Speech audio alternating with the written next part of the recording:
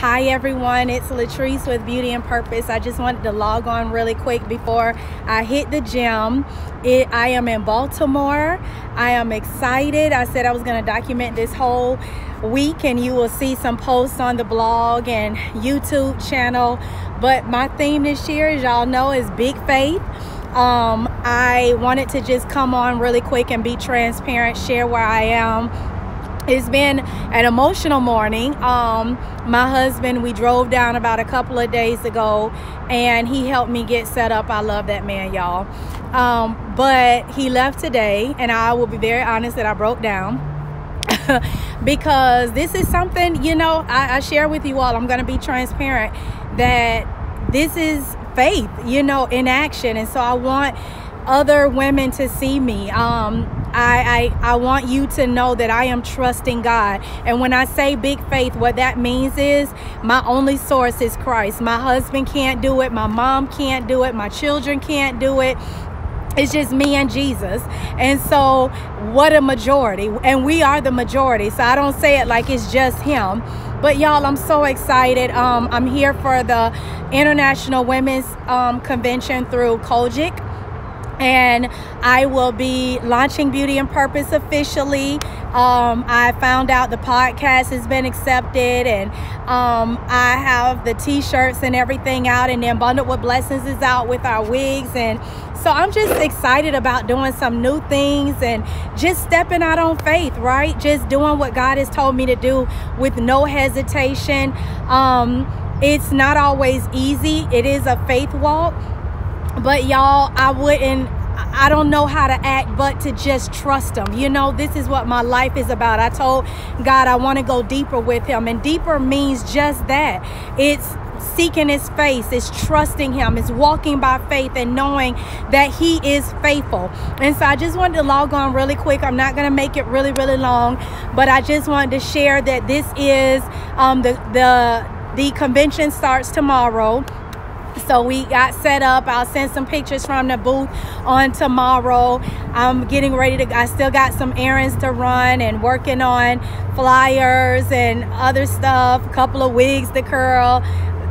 Look, this is what it's all about. I'm missing my babies. I'm away from my babies, but I thank God for a husband. And let me just put this plug in really quick. You all know I talk a lot about walking by faith and trusting God and giving him your life.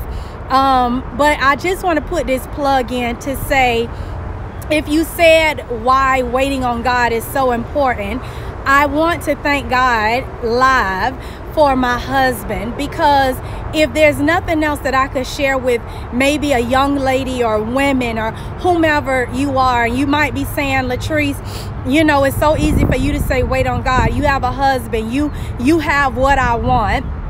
But I want to share something that my mom told me. And my mom, I remember saying, you know, Treese, write out and give God what you want in a husband. The same way you run your mouth on your phone and you talking to your girlfriends, talk to God. Allow him to lead you in the mate. And so y'all, I want to just really quick, I know this is so far from the conference and all of that, but I remember at 19 writing a letter to God, telling God what I wanted in a mate and what I wanted in a boyfriend. Because see, I had did it my way. I was trying to date people and go in and out and find, y'all, it a hot mess. You hear me? But I remember saying, God, you know, I'm not going to just give you my life as in ask you to come in my life, but then I take everything else on. What is that? That ain't giving him my life. I said, so this dating thing, you can have it. I want you to bring me who you want. And I want you to know that when you ask God something, you've got to trust him, y'all, because you're going to take a test with those words. He going to send some people, well, he won't, but some people going to come your way, and he going to test, do you really mean that you'll wait? Even if it means, say, all your friends getting married and you going to wedding after wedding and everybody may be dating or finding that one or getting engaged, but you still alone, but you said you were gonna wait on me. You gonna take a test. And y'all, I remember taking that test, but I said, nope, they not saved. And I said I was waiting on you. I said all that to make a long story short. A man named Javier Bartley was at my church. And I know this sound deep, but I have given the same testimony consistently, and he can tell you I'm telling the truth. My attraction to my husband initially was the God in him. I never forget seeing that man over the choir stand jumping for Jesus and shout. I mean, he was praising hard. I said, Lord, I ain't never seen a man love God like this. And I said, that's what I want. Well, little did I know, you know, he got sweet on me and all of that. But anyway, my relationship with Javier started, and we dated for 5 years. He proposed and we got married. We were very young. I was in college. He was in nursing school. But my point to the whole story is, y'all, it's nothing like being happily married. It's nothing like rushing to get home to your husband. It's nothing like serving a man who will pray over you, who will encourage you. Y'all, my husband worked so hard, but he didn't want me to drive up here by myself. So he literally drove me all the way here, would not let me drive. I tried to take over. It was rough, y'all. But he drove me up here, helped me get set up, and he got on the flight today to leave. But I said all that to say, I'm stepping out on big faith, but I got big love, because there's a man who covered me. He's a priest. And so it's so easy to submit and humble to a guy who's humble to God first. And so I wanted to put that plug in, because if you said, Latrice, why is it so important to wait? Y'all, you don't want what you want.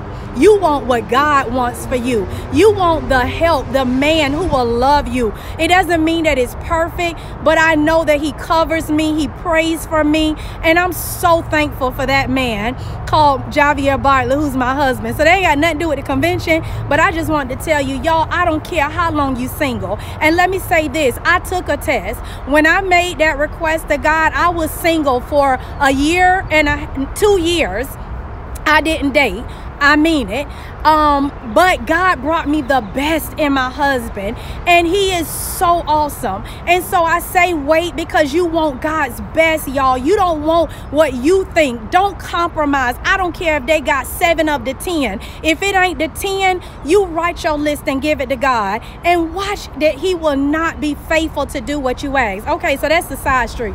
But anyway, I just wanted to say I'm here in Baltimore. And I just want to leave you real quick. Y'all know me. I always say quick. Ain't nothing quick about me. I'm sorry. But I wanted to leave you. I was in my room. I'm going to be honest. I was emotional. My husband left, and I said, oh, Lord, I'm really out here by myself now. But y'all, I feel so strong, because it's not about me. All I can say is I know that God is working something in me. And so I just keep telling the Lord, I decrease so that you can increase. But this is the scripture that he gave me. And I have to start with the first verse, because I, like so many, when you're starting a business, it's nobody but you, you know, and not so much nobody but you. Of course, my family is supporting me, but I'm out here in Baltimore by myself, y'all. You know, my husband left to go back and take care of the kids, which is a blessing, but it's something about just trusting him, you know. But I know he's gonna do something. I can't explain it, y'all. My spirit is just leaping on the inside, because it's not even about sales, it's about souls. I know that God is gonna do something in that booth in Baltimore. So I want to read you what the Lord had me. I got back to my hotel, and I just began to cry out and just give God praise, because even when I'm weak, I want him to know that I know he's going to do great things. So this is what he gave me. I want to share it with you.